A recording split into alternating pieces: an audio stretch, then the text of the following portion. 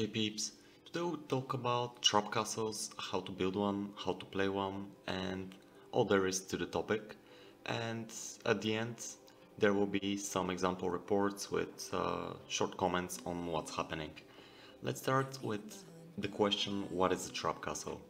Basically, a trap castle is a setup where the player takes advantage of how cheap it is to build tier 1 troops and how little power they add to your account. So bigger players are tricked into thinking they can solo you, and in most cases they lose the attack. It's really fun to play this setup as you catch a lot of people off guard and sometimes they don't even get a report. Also important to note is that trap castles aren't only effective against solo attacks, but sometimes even against rallies as well.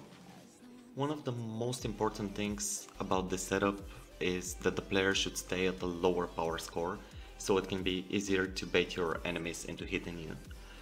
We already mentioned that T1 troops help you a lot with that, because they are cheap to train and fast to train and cheap and fast to heal.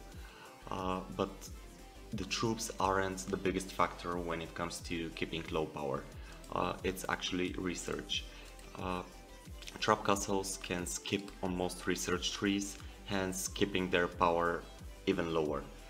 For example, you can stop researching when you have your production tree and military tree maxed, so you have T4s, your expedition tree up to level 5 rebel leaders, so you can feed your alliance rebel boxes, the formation tree just so you get something else than the default formation. Also, the refinement tree is something you don't want to skip out on because it gives you huge stats, and that is quite helpful. And finally, a thing you want as a trap castle is the iron defense tree maxed, because the final research enhanced defense, it gives you extra 3 million troops on the wall, which is quite vital for a trap castle. Anything else in terms of research isn't a necessity for you if you choose this setup. Of course, you can research other things, but keep in mind that each research increases your power and it makes you look like not a trap castle anymore. While we're still on the power topic, let's talk about the troops a bit more, the troops that you will be building. First off, you want the majority of your troops to be one type. Infantry, cavalry, spear, bowman, it doesn't matter as long as they're one type. And let's say that you have your iron defense tree maxed and you have 15 or 16 million defense on your wall. You can go with 4 to 5 million T4s, 2.5 to 3.5 million T3s, 2.5 to 3 million T2s, and the rest tier 1 troops. And that should be around 250 million power in terms of troops.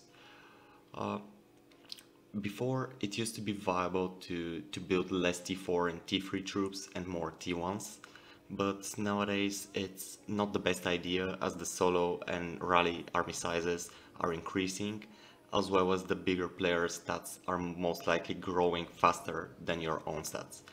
So you would need a stronger backline to deal with all that. So after building your 16 million defense, you can just spam tier 1s as they are cheap and fast to train. For example, you can have 30 million T1s just to have some in stock.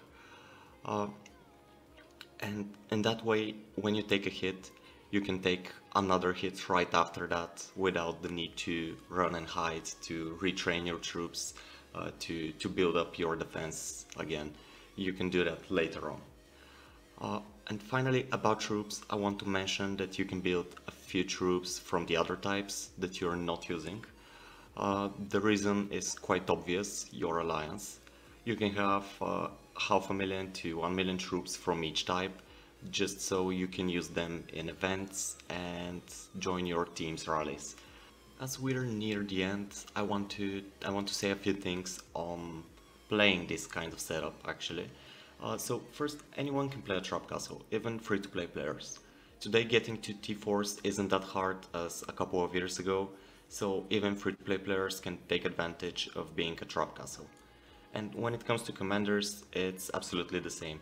You again don't necessarily need a synergy and paid commanders. You can do just fine with Werewolf tree commanders that complement your troop type, even if it's just stats.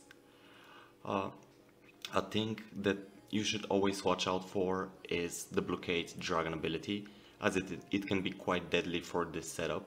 Usually really strong players have it, and until the blockade is over, they might have penetrated your tier 1 mage shield. So with that said, it becomes quite obvious that you should pick your fights and assess if you can take a hit from some player. And it's perfectly fine to run away or bubble if you think you won't be able to defend against someone. It happens. Finally, if you're taking a rally and you have teammates near you, ask for reinforcements with their dragons if possible. Each dragon would enhance your defense even more and you'll get a better result in the end. So with all that said, that was about it. I hope you learned something new and enjoy this short compilation of reports from trap castles.